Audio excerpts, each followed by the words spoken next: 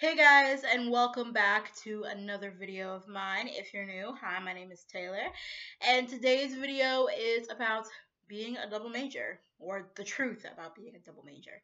So, like I said, if you're new, my name is Taylor, and if you also don't know, I am a senior at William Peace University, and I am a double major. I'm a writing and psychology double major. So, pretty much what that kind of entails is what you think it might entail, kind of like having all of these different classes combined to complete both degrees around the same time. Lots of people in college decide to do that. I have a couple friends who are double majors or double minors or whatever thing you do. So I'm here to answer any question you have about being a double major, if that's the path that you want to do. If you see me looking down, I have a list here, which can you guys? Yeah. I have a list here about what I'm going to actually talk about today. So if you see me looking down, sorry. But let's get into the video. All right. So the first thing is it depends on what you think you can handle. So like I said before, I'm a writing and psychology double major. Writing comes pretty easily to me. I've always been really good at English, so that's why I choose writing. And later on, I decided to pick up psychology as a backup plan for the career choice that I want to do in writing, as it's not very popular, very sustainable. So I was like, well, let's just choose a different major in that quest.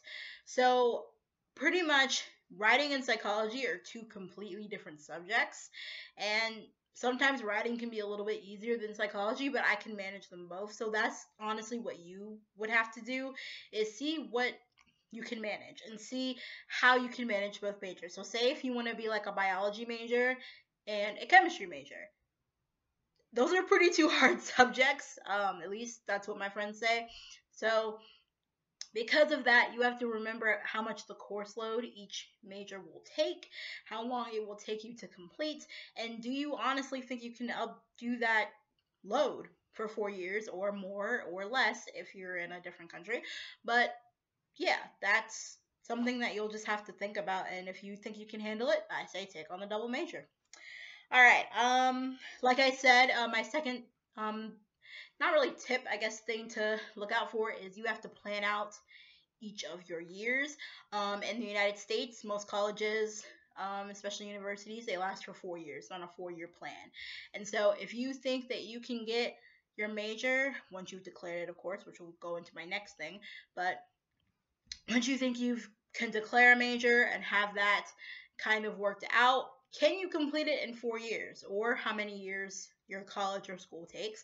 If you can, maybe it's the right major for you. If you can't, maybe you have to think about, well, should I be taking this major, or think about maybe I should take some more years on school to complete your major, because everybody should be able to complete whatever major or whatever concentration that they want to do, no matter how many years it takes. But realistically, just think about the pathway of how long you think the majors will take and how long you think you can handle that course load and stuff like that.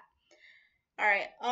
And my third thing, this is only like a 4 thing video, but my fourth thing, or third, sorry, third thing, I can't think straight today. Third thing is make sure you declare early. So, like I said, I live in the United States, so around this time period, you are supposed to really declare your major around the sophomore year of college, and that's when, because your freshman year, you're just taking out courses to kind of like feel out what concentration or what major you'd like to do, what interests you. That's pretty much all your freshman year. Sophomore year, you get into that, but at the same time, you're starting to get to, all right, well, what interests me? What do I want to do in the real world? What do I want to make my career? So sophomore year, like I think the end of your sophomore year, like your second semester, is when you're supposed to really declare your major. At least in the United States, I don't know about it everywhere else, but yeah. So if you make sure you declare early, because if you declare early, like around that time, you should be able to finish what your 2 tracks are by the end of your senior year, or whatever, like I said, whatever year you're finished, whatever school or country you're in. So, because I've had friends who have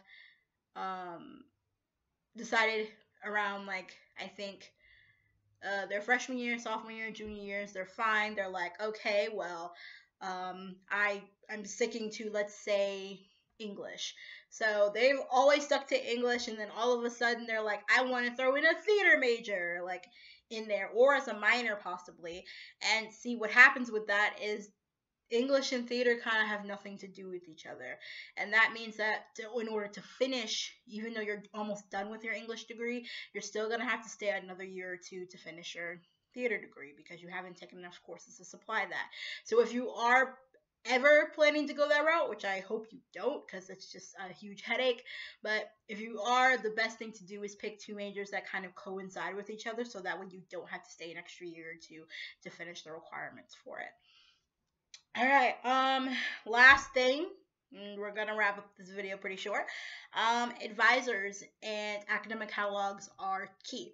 So pretty much, if you don't know what an advisor is someone who helps you figure out what courses you need to take and what type of, like, yeah, pretty much they help you decide what courses you need to take in order to graduate on time.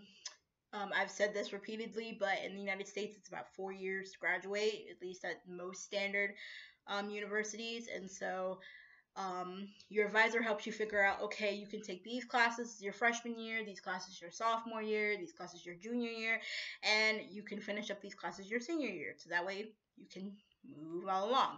An academic catalog is the catalog that you come in when you come into school. So I started college 2016. So 2016 to the 2017, that's my academic catalog, and I have to abide by those courses and those kind of, like, yeah, like those courses and that type of rules and regiments and stuff for that year all throughout when I graduate. So that's the course catalog or academic catalog, whatever you want to call it, that I have to abide by.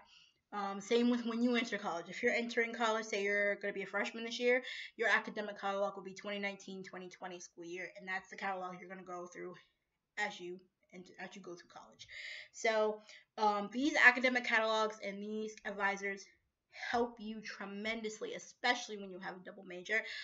As a double major, I actually have two advisors, one for my writing and one for my psychology, and they kind of help me plan out, okay, well, you can complete this now, or if you have something that you're falling back in the other major, you can complete that as well, and kind of just figuring out to make sure we don't have any problems or snags.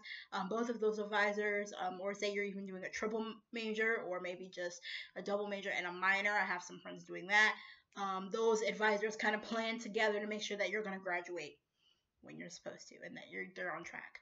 So make sure to listen to your advisors. Make sure to look at your course catalog each year to determine, okay, how many courses do I need to get 18 credit hours and such like that. I know I've heard some horror stories from some advisors that just don't help people. Sometimes you have to help yourself. This is based on my experience. I've had wonderful advisors. I love them both, and they both helped me tremendously. But like I said, if they're not going like that, I'd probably go to the registrar's office. The registrar's office helps you plan, like, what the courses are that you need to take, and they can kind of get you a little bit of guidance if your advisors aren't helping you. But best bet is to stick with your advisors. That's all I had for you guys today. I just wanted to keep it short and sweet.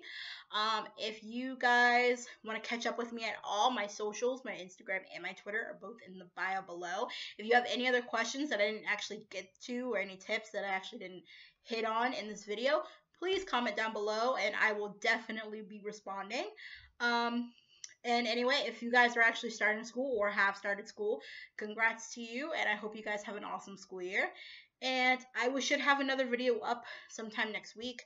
I'm about to move into college myself about next Friday, so I know my scheduling sucks right now. It kind of sucks to begin with, but I'm trying to plan out a proper schedule to actually do this.